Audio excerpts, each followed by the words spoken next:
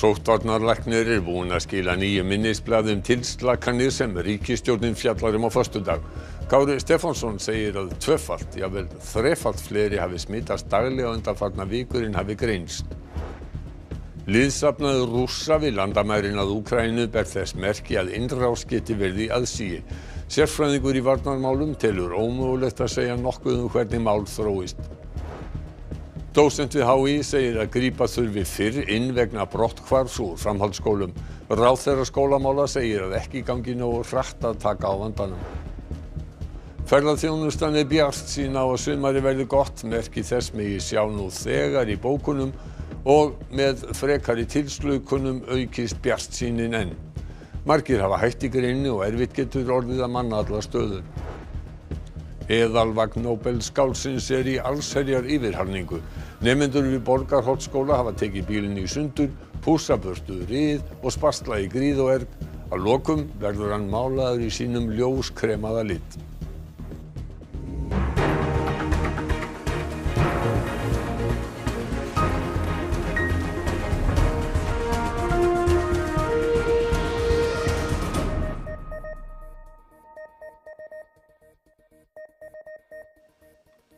Gott kvöld. Sóttvarnalæknir telur að faraldrinum verði lokið innan 2 mánaða, gerir þó ýmsa fyrirvara. Hann búinn að skila tillögum til heilbrigðisráðherra næstu afléttingar. Ríkisstjórnin kynnir afléttingar áætlun að loknum ríkisstjórnarfundi á föstudag. Sóttvarnalæknir skilaði ráðherra tillögum sínum í dag. Það er mjög erfitt að koma með tillögur langt fram í tímanum hvað ég gera og menn eru varla fyrr búnir að því en aðstæðurnar breytast og það þarf að gera eitthvað allt annað. Við getum reynt að horfa fram á veginn og sjá hvernig við getum séð fyrir okkur tilslakanir og það er það sem ég hef viðrað við ráðherra. Hvernig sér það fyrir þér? Kemur í ljós.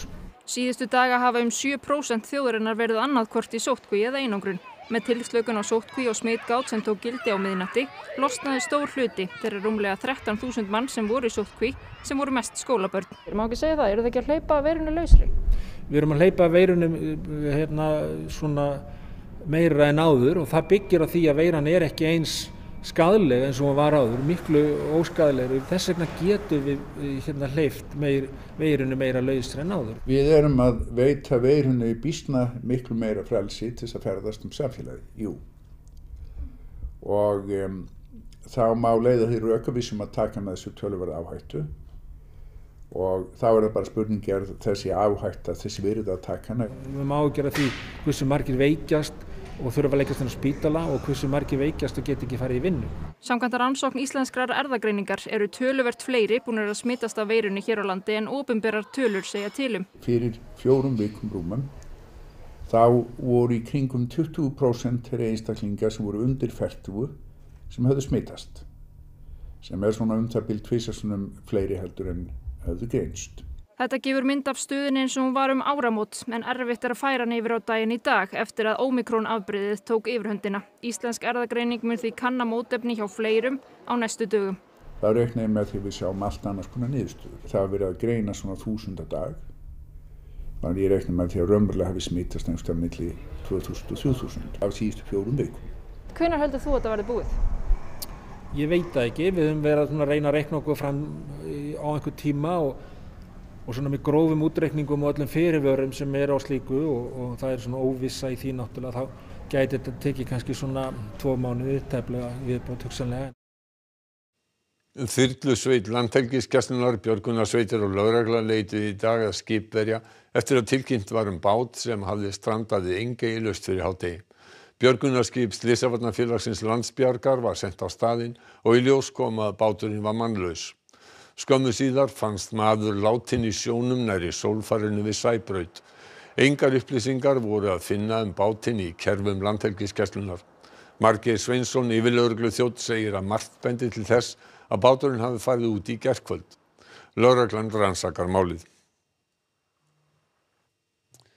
Sérfræðingur í varnarmálum telur að liðsafnaður rússneska hersins við landamæri Úkraínu beri öll merki þess að verið sé að undirbúa innrás. Talsmaður stjórnvalda í Rússlandi segir að refsiaðgerðir gegn Rússlandsforseta hefðu skaðlegar pólitískar afleiðingar. Fulltrúar stjórnvalda í Rússlandi og Úkraínu hittust á fundi í París í dag til viðræðna átökin í Donbass þar sem 15.000 manns hafa fallið síðustu 8 ár. Á fundinum voru einnig fulltrúar Frakka og Þjóðverja. Náinn samstarfsmaður forseta Úkraínu var jákvæður fyrir fundinn og sagði táknum vilja til að ná friðsamlegri niðurstöðu. Hótanir refsiaðgerðir á hendur Rússum, ráðist inn, hafa stigmagnast síðustu daga. Í gærkvöld sagði Bandaríkjaforseti koma til greina að beita refsiaðgerðum persónulega gegn forseta Rússlands. Talsmaður Pútíns segir slíkt ekki eiga eftir að hafa áhrif á forsetan. Æðstu ráðamönnum í Rússlandi væri ekki heimilt að eiga eignir í útlöndum. Rússar eru sakaðir að vera með 100.000 hermenn við landamærin að Úkraínu og að undirbúa innrás. Þá eru þeir að byrja heræfingar á Krímskaga, í suðurhluta Rússlands og í Hvíta-Rússlandi. Liðsafnaður rússneskra hermanna ekki nýtil kominn og í fyrra voru uppi miklar áhyggjur. Sérfræðingur í varnarmálum og fyrrum sendiherra segir að í fyrra hafi verið hægt að tengja hluta viðbúnaðarins við heræfingar. Nú sé hann annars eðlis. Sérfræðingar horfa til alls kyns vísbendinga varalið á leiðinni, eldsneytisbirgðir, hvernig búið að koma fyrir loftvörnum, birgðaflutningar, búið að færa þungavopnin fram á við og svo framvegis. Og allar þessar vísbendingar eru í þá veru að á næstu vikum, segja sérfræðingar, þá muni Rússar geta hafið innrás í Úkraínu, jafnvel með skömmum fyrirvara. Albert segir brýnt að hafa í huga að greiningar á stöðunni byggist á getgátum. Það veit enginn hvað vakir fyrir stjórnarherrum í Moskvu, sem ég segja það sé bara Pútín sjálfur sem viti hvað gerist. Gjarnan heyrist að spennan í samskiptum vesturveldana og Rússlands hafi ekki verið meiri frá hruni Sovétríkjanna. Nei, ég held að það sé alveg rétt. Menn hafa aldrei séð þessa stöðu áður sem við erum að horfa fram henni núna og enn og aftur eins og ég segi, þessi liðsafnaður mikið áhuggefni, hann hefur öll einkenni þess að það sé verið að undirbúa hernaðaraðgerðir, en hvort til þeirra kemur er ómögulegt að segja og það enn verið að tala saman og reyna að finna málamiðlun, en maður ekki almennt, ríkir ekki almennt bjartsýni að það takist. Karlalandsliðið í handbolta vann 10 marka sigur á Svartfellingum á Evrópumótinu í handbolta í dag 34-24. Ómar Ingi Magnússon var markahæstur, skoraði 11 mörk og næstu kom Bjarki Már Elísson með 8 mörk. Með sigrinum eiga Íslendingar enn vonum að komast í undanúrslit. En til þess verða Danir að vinna Frakka í síðasta leiknum í milliriðlinum. Sá leikur hefst klukkan 19:30 og hann sýndur beint á RÚV 2. Nánar verður fjallað leikinn í íþróttafréttum og eftir. Brotthvarf úr framhaldsskóla birtingarmynd ójafnara tækifæra og grípa þarf inn í þegar að nemendur eru yngri samkvæmt niðurstöðum nýrrar skýrslu. Skólamálaráðherra segist taka niðurstöðurnar alvarlega. Í skýrslunni fjallað brotthvarf úr framhaldsskóla út frá félagslegum og efnahagslegum bakgrunni í stað þess að skoða nálægar orsakir þess eins og áður hefur verið gert. Þá getum við bæði farið að vinna með þessa félagslegu hlið og ekki bara látið skólakerfið sitja upp með ábyrgðina, en að samanskapi þá þarf líka að byrja að vinna með þetta fyrr heldur en að verið gert. Í skýrslunni segir að brotthvarf sé birtingarmynd ójafnra tækifæra. Öðru fremur sé það menntun foreldra sem skipti máli. Líkurnar á að hætta í ókláruðu námi séu minni eftir því sem menntunarstig foreldra herra. Niðurstöðurnar benda til þess að inngrip snemma á námsferlinum skipti máli. Og það algjörlega þessi virði því að brotthvarf kostar samfélagið umtalsverða fjármuni. Höfundar gera nokkrar tillögur að úrbótum fyrir bæði framhaldsskóla og grunnskólastig. Þar á meðal að búa til spálíkan fyrir brotthvarf byggt á námsárangri í 7. til 8. bekk. Þá getur þú gripið inn í það á þeim tímapunkti og nota þessi 3 ár í grunnskólanum 7., 8., 9., 10. bekk þannig eftir til þess að vinna með vandamáli sem það að vinna með þannig að þessi komist á betri stað þegar þið komum yfir í framhaldsskólann. Við munum taka þessa skýrslu mjög alvarlega. Við munum taka hana núna og rýna hana inn í ráðuneytinu og reyna að koma sem flestum af þeim tillögum sem þar eru lagðar fram til framkvæmda. Í skýrslunni segir að ungmenni sem fæddust erlendis og eiga báða foreldra fædda erlendis séu líklegri til að flosna upp úr námi, sérstaklega ef þau koma til Íslands eftir 6 ára aldur. Kolbeinn segir að börn af erlendum uppruna séu oft á almennri braut þar sem þau hafa ekki náð fullum tökum á tungumálinu og þar meira brotthvarf eða 75%. Sem bendir aftur til þess að það sé ekki nóg að gert og seint í rassinn gripið til þess að á þeim tímapunkti. Við erum náttúrulega að missa töluverðan mannauð í samfélaginu með því að leyfa krökkum sem að búa við erfiðar aðstæður að heltast úr lestinni. Ásmundur segir skýrsluna ríma við nýja löggjöf farsæld barna sem á að tengja betur saman félagslega þætti og menntakerfið sem á að kosta allt að 6 milljarða næstu 3 ár. Hann segir skýrsluna hvatningu til að spýta í. Það sagt að þurfi þorp til þess að ala upp barn. Við höfum alltaf verið með einn og einn í sitt hvora horninu en það hefur aldrei talað sama þorpið og það erum við að gera með þessu. Og þessi skýrsla finnst mér bara að vera hvatning í þá átt að við erum bara réttri leið í því skulum við segja. En gengur þetta nógu hratt? Nei, þetta gengur aldrei nógu hratt vegna þess að hvert ár sem líður að glatað ár tækifæra fyrir þessar nemendur og fyrir samfélagið. Forstjórar Icelandair og Play telja að spá Íslandsbanka að rúmlega 1 milljón ferðamanna komi til Íslands á árinu sé mögulega varfærin. Framkvæmdastjóri samtaka ferðaþjónustunnar telur að eigendur smærri ferðaþjónustufyrirtækja þurfi að standa langar vaktir vegna manneklu. Eftir langa bið virðist sem loks glitti í ljós við enda kórónuveirugangana og útlit fyrir að lífið færist í eðlilegra horf áður en langt líður. Íslandsbanki birti þjóðhagsspá sína í morgun þar sem gert ráð fyrir 4,7% hagvexti, þeim mesta frá vorinu 2018. Þar vegur þyngst spá að rúmlega 1 milljón ferðamenn komi til landsins. Bókanir lofa góðu. Ef þetta gengur eftir svona eins og það virðist á bókunum, þá lítur þetta svona þokkalega út, skulum við segja. Það allavega svona bjartara yfir hlutunum heldur en síðasta sumar.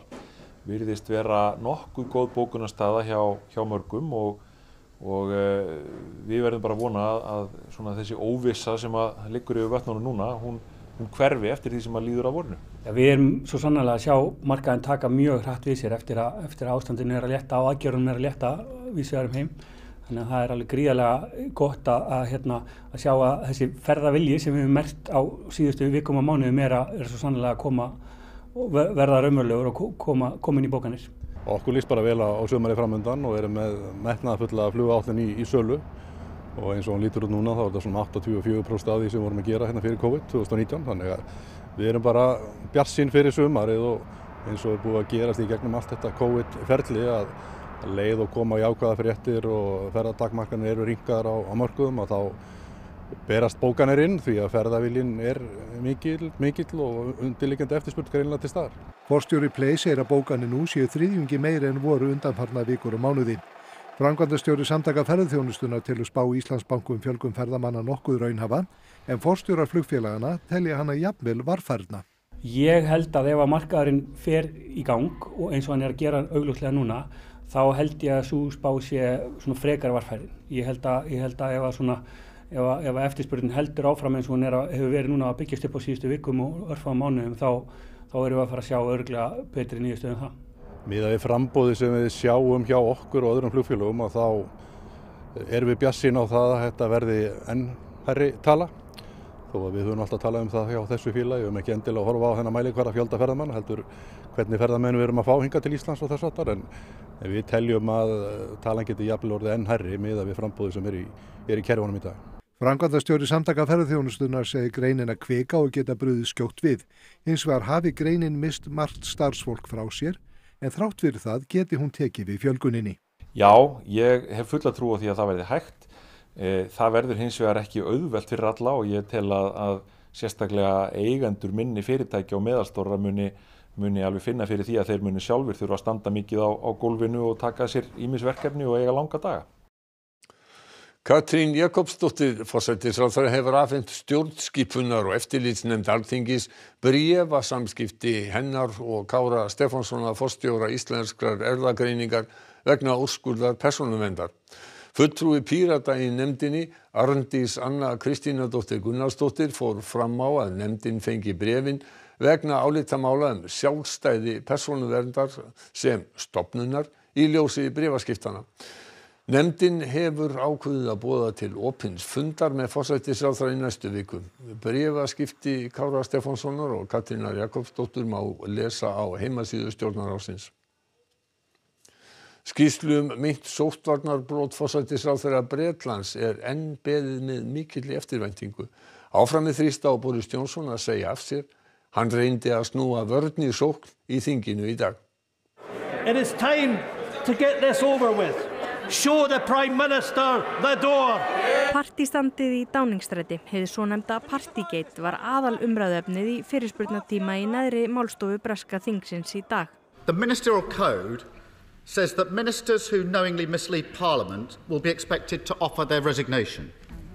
Does the Prime Minister believe that applies to him? Mr. Speaker, of course, but let me tell the House that I think he's inviting a question about an investigation which, as you know, Mr. Speaker, I can't comment. On the 8th of December, the Prime Minister told this House, I have been repeatedly assured since these allegations emerged there was no party. So since he acknowledges the Ministerial Code applies to him, will he now resign? No, Mr. Speaker, but you know. Það stundum sagt að sókn sé besta vörnin og Johnson skaut föstum skotum tilbaka. He would have taken us back into lockdown at Christmas, Mr. Speaker, and it's precisely because we didn't listen to Captain Hindsight that we have the fastest growing economy in the G7, Mr. Speaker, and we have got all the big calls right. The guy that said in hindsight he now appreciates it was a party. We've discovered the real Captain Hindsight, haven't we, Mr. Speaker? The problem with the Labour Party today, Mr. Speaker, is that he's a lawyer, not a leader. That's the truth. That's the truth. Í gær var greint frá því að breska lögreglan hefði hafið rannsókn á meintum sóttvarnabrotum í Downingstræti og skýrslu Sue Gray, siðameistara stjórnvalda sem hefur rannsakað partistandið síðustu vikur, beðið með mikilli eftirvæntingu. Skýrslan sögð tilbúin og búist við því að hún verði gerð opinber á morgun. Viðbrögð við henni leiða svo líklega í ljós pólitíska framtíð forsætisráðherrans. Umfangsmikið hreinsunarstarf stendur yfir á Hofsósi þar sem reynt að hreinsa bensínmengun úr jarðvegi í þorpinu. Sérstakur búnaður verður settur ofan í jörðina og inn í hús. Á 3. ár eru síðan mörg þúsund lítrar láku úr birgðatanki bensínstöðvar enn eins á Hofsósi. Rannsóknir hafa bent til þess að mengunin sé ekki beinlínis bundin í jarðvegi, heldur sé þetta gasmengun í holrýmum í jörðinni. Hefðbundin jarðvegsskipti sé því ekki fýsilegur kostur. Því nú verið að grafa skurði umhverfis þau hús sem urðu fyrir barðinu á menguninni og í skurðina settur sérstakur loftunarbúnaður sem smám saman á að hreinsa þessa mengun úr jarðveginum. Það er komið á undirþrýstingi ofan í jörðinni sem að dregur gasmengunina upp og í gegnum svo kallar kólasýr sem að þá gleypir í sig lyktina, þannig að það á ekki að vera lykt heldur við þessar hreinsunaraðgerðir. Mengunin mæld jafn óðum og grafið og það greinileg bensínlykt af moldinni. Sýni úr jarðveginum eru send til frekari rannsókna. En það verður einnig settur búnaður í húsin sem á að hindra að gasmengun berist þar inn, mismunandi búnaður milli húsa. Og það í hönnun núna hvaða aðgerðar hægt að gera og síðan verður það vonandi sett upp sem fyrst. Í áætlunum Umhverfisstofnunar segir að hreinsunarstarf geti tekið alltaf 3 ár eftir að allur búnaður kominn í gagnið. Það eigi þó ekki við húsin sem ættu að verða íbúðar og notkunarhæf fyrr. Teljið þið að þetta séu svona varanlegar lokaaðgerðir sem verið að fara í? Það gert ráð fyrir því. Þetta eru aðgerðir sem eiga að leiða af sér endanlega hreinsun af jarðveginum og það það sem stefnan sett á. Ljóskremuð Jagúarbifreið Halldórs Laxness í allsherjar yfirhalningu. Nemendur við Borgarholtsskóla í Reykjavík í óðaun að pússa burtu ryð og sparsla í dældir. Glæsi bifreið Nóbelsskáldsins hefur á sumrin tekið á móti gestum að Gljúfrasteini. Jagúarinn árgerð 1968 og þrátt fyrir að vera á besta aldri var komin tíma á yfirhalningu. Því var leitað til Borgarholtsskóla. Við tókum slaginn og erum byrjuðum aðeins í haust og erum að halda áfram. Við erum að sjá botni hliðina og málinguna. Við erum búin að vera að taka ryð í honum og reyna bara að sletta svolítið úr honum, svolítið bygglur í honum og svo erum við bara að fara að matta hann og mála og bara gera hann fínan. Var hann mikið ryðgaður? merkilega lítið, því mér skilst upp úr 80 hafa hann verið tekin í gegn, þannig að þetta nú ekki mjög mikil bottivinna en þetta mikil málningu. Nemendur hafa mjög gaman af svona verkefnum og mæta bara merkilega vel, það er ekkert vesinn. Og svo höfum við kennararnir líka mjög gaman að þessu. Það er svo mikið af eins og hérna bara spasli og sérst hérna bara hvað þykla af spasli og það er svo gaman að sjá svona hvernig viðgerðir hafa verið og við erum bara að læra helling á þessu. Í hvern ástandi var hann hérna innan þegar hann kom til ykkar? Hann var ekki í góða ástandi og þurfti að byrja á að hreinsa bara alla innréttingu út úr honum og taka allt sæti og allt raslið og svo var tjörumotta hérna yfir öllu gólfinu sem tók ansi langa tíma að ná að hreinsu. Það er svona viðar innrétting í þessum bíl sem var aðeins fann að láta á sjá. Við rifum hann úr en hún fer í annar manna hendur, það er einhverjir smiðir sem taka það. Þannig að já, við sem rifum alla klæðningu úr, málum bílinn, riðbætum það sem það er riðbæta og svo setjum við saman og skilum hann fullbúin. Já, maður getur alltaf látið sér dreym að eigi eitt stykki flottan Jagúar og geti keyrt vegi landsins. Sigríður, þú ætlar að segja okkur frá Kastljósi kvöldsins. Já, við ætlum að ræða málefni SÁÁ en formaður samtakanna sagði af sér á mánudaginn eftir að hafa orðið uppvísað vændiskaupum. Við fáum til okkar stjórnarmann frá SÁÁ og einnig talskonu Rótarinnar sem hefur bent á að úrbóta sér þörfi meðferðum kvenna innan SÁÁ. Við kíkjum líka á sýningu hjá Íslenska dansflokknum og heyrum af nýju útibúi frá skoskum háskóla í Múlaþingi. Já, takk fyrir það. Og við ætlum að segja ykkur frá veðrinu. Það verður með rólegra móti í kvöld og nótt en á morgun koma sunnanvindar, þeir ágerast þegar líður á daginn. Reikna má með snjókomu eða slyddu og köflum sunnan og vestanlands fram eftir degi. Annað kvöld bætis og jórkomuna og hlánar með rigningu. Theodór Freyr Hervarsson veðurfræðingur fer yfir horfur næstu daga að loknum íþróttafréttum. En við ætlum að fara í helstu atriði fréttanna hjá okkur í kvöld. Sóttvarnalæknir er búinn að skila nýju minnisblaði tilslakanir sem ríkisstjórnin fjallar á föstudag.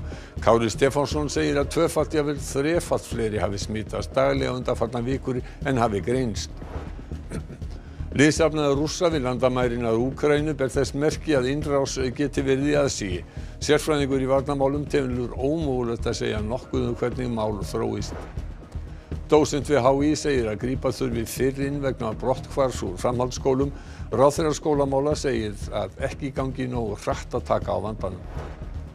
Ferðaþjónustan er Bjartsýn á að sumarið verði gott. Merki þess megi sjá nú þegar í bókunum og með frekari tilslökunum aukist bjartsýnin enn.